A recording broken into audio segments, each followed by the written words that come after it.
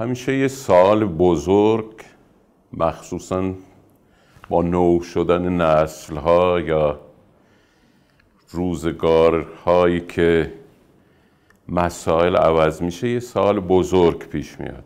ادبیات چیست؟ ادبیات چه میکند؟ و ادبیات چگونه ساخته میشود؟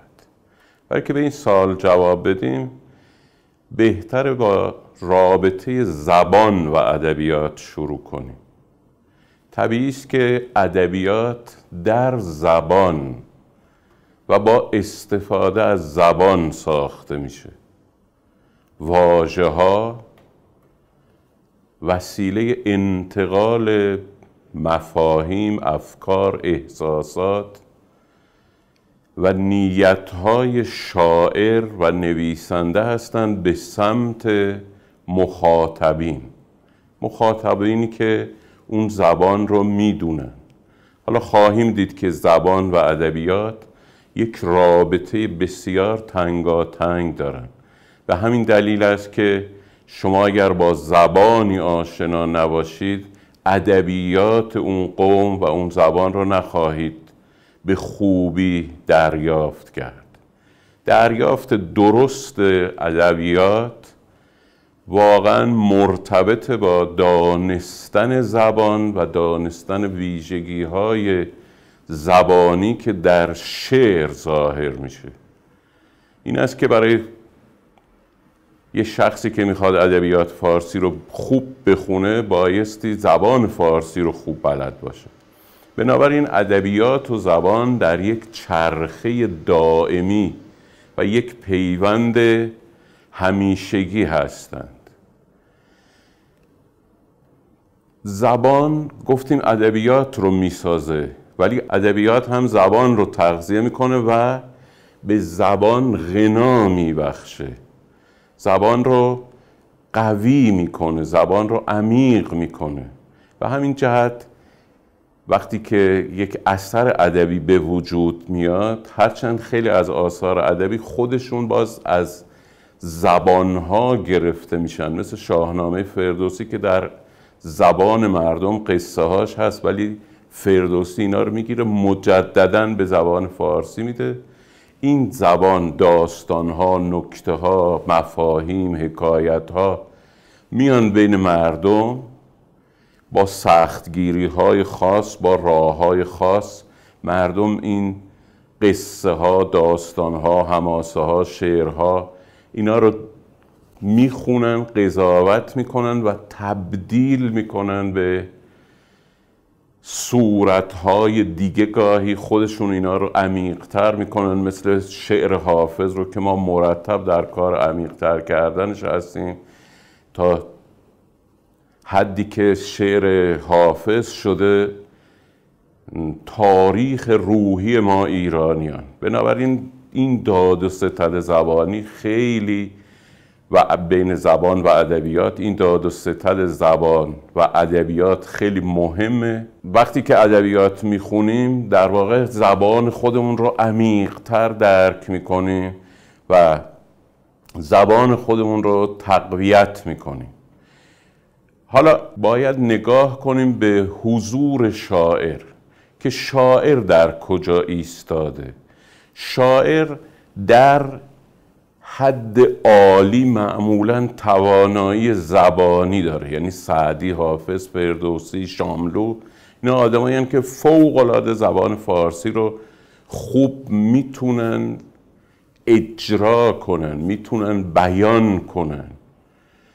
ولی از لحاظ فکری هم خیلی باز شاعر جایگاه خاصی داره. شاعری مثل سعدی در واقع یک واسطه تاریخی و تمدنی هم هست.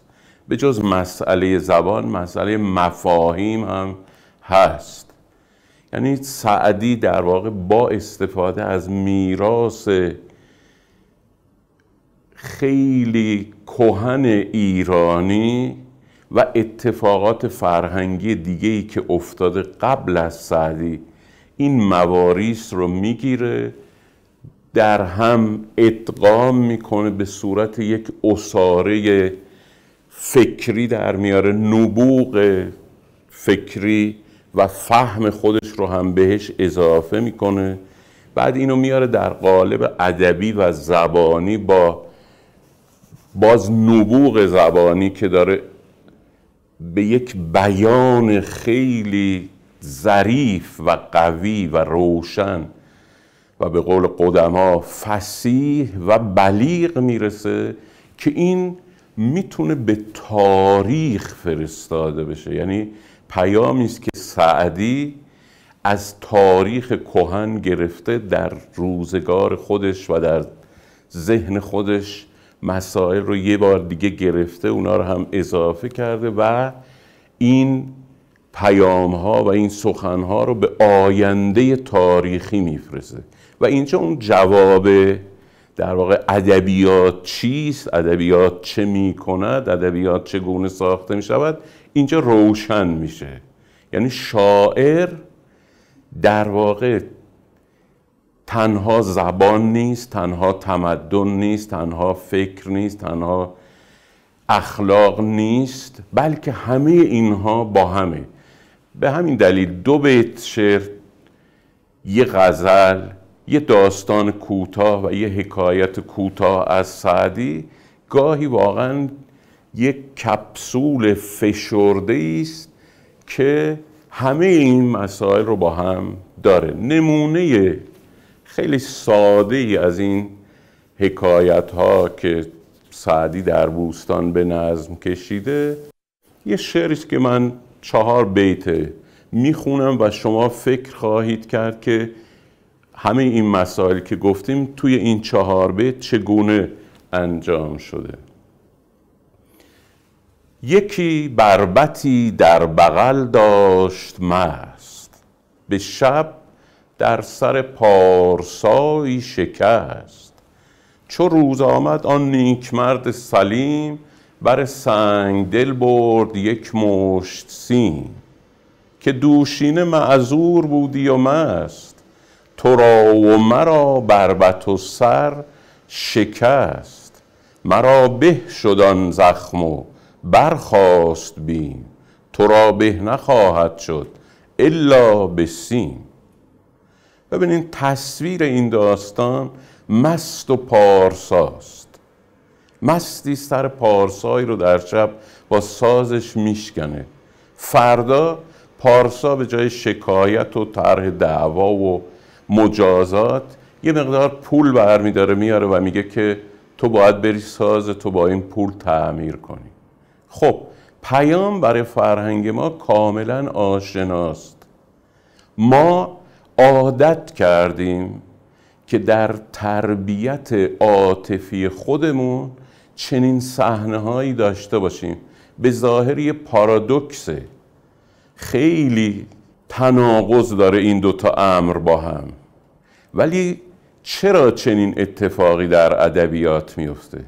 به 2 دلیل. ادبیات از 2 وسیله بزرگ استفاده میکنه. یکی تخیل،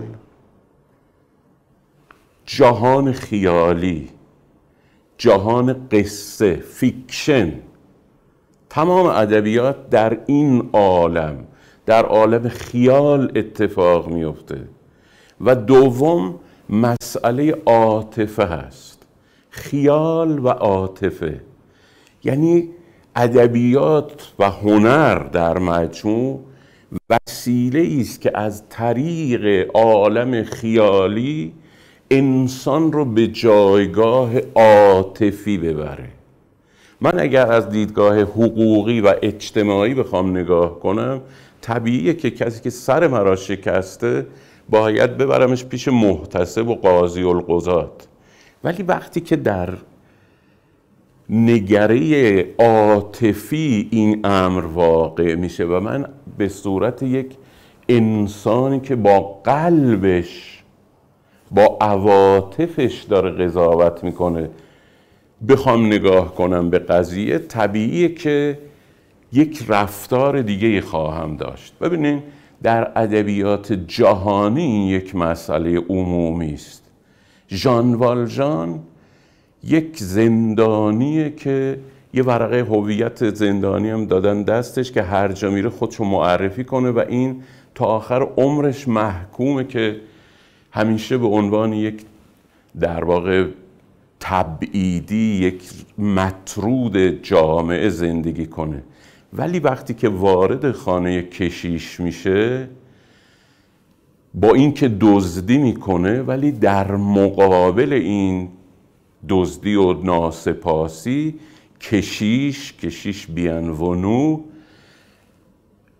با مهربانی برخورد میکنه با ژان والژان. تمام هسته اصلی بینوایان همینه و همین هست که در واقع توی شعر سعدی هم هسته اصلی است. یکی بربطی در بغل داشت مست، به شب در سر پارسایی شکست.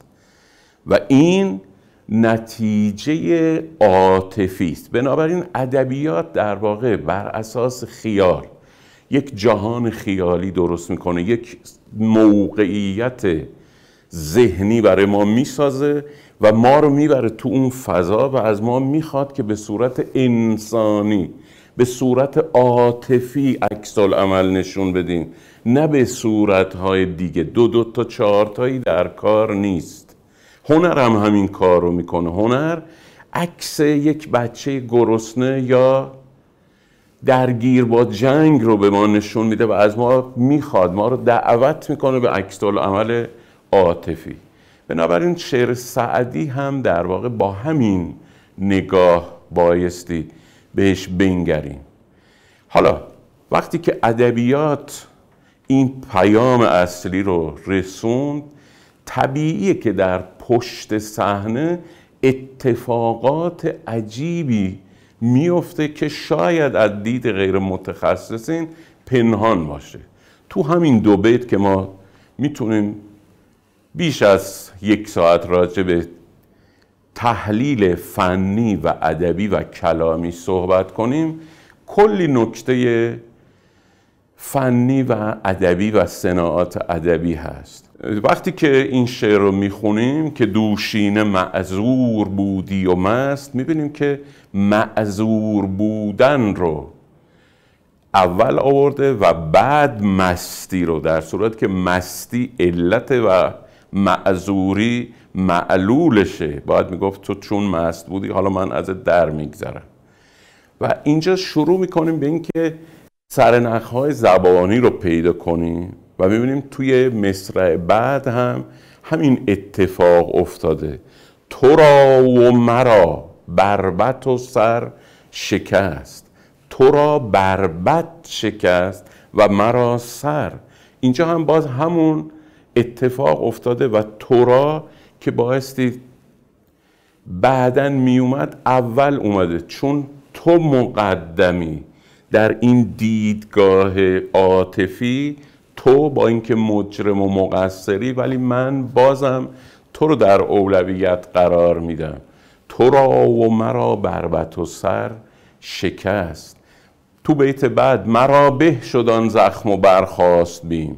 شاید فکر کنیم این دیگه طبیعیه، نه، این چون داره اطمینان میده که برای من مشکلی نیست، اینو اول میاره که خیال طرف راحت بشه. تو را به نخواهد شد الا به سیم.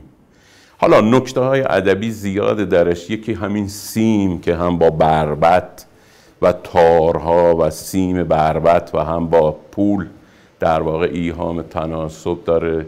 خود صحنه سازی و شکل هنری که سعدی برای این داستان به کوتاهی ولی با زیبایی ترسیم کرده فوق‌العاده جالبه. که این یکی بربطی در بغل داشت مست. چرا این بربط و این مست نیمه شب اینجور در بغل گرفته؟ طبیعی به خاطر تنهاییش، به خاطر بی کسی.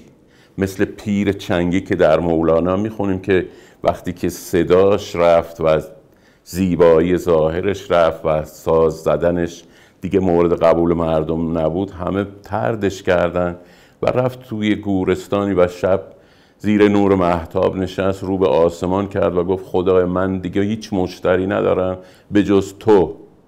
و برای توست که چنگ می نوازم. اینا رو همه تو سابقه ذهنی و ادبی ما بایستی داشته باشیم.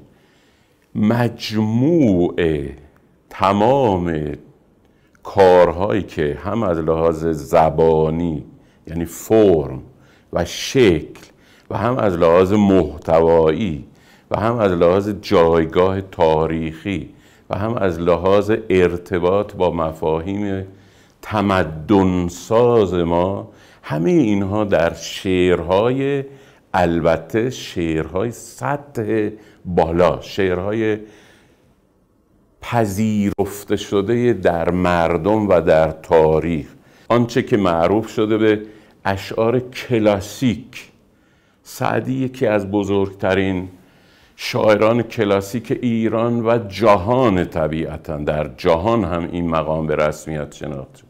علتش هم همینه که ما در یک چرخه دائمی در تقاطعی هستیم که زبان، قریحه زبانی، نبوغ فکری، فهم روزگار، نگاه به گذشته، ادراک مفاهیم و قدرت یک کاسته کردن همه اینا و در 4 بیت، 2 بیت، 1 بیت، گاهی 1 مصرع شاعر قدرت داره که این کار رو بکنه. و شاعران بزرگ ما مثل سعدی و حافظ، فردوسی، خیام، اینا قدرت این کار رو دارن و علاقه‌ای و نیازی که ما به شعر داریم از این زمینه ها برمیاد و ما هستی خودمون رو در واقع در شعر باز میابیم و آینده زندگی خودمون رو با شعر ترسیم میکنیم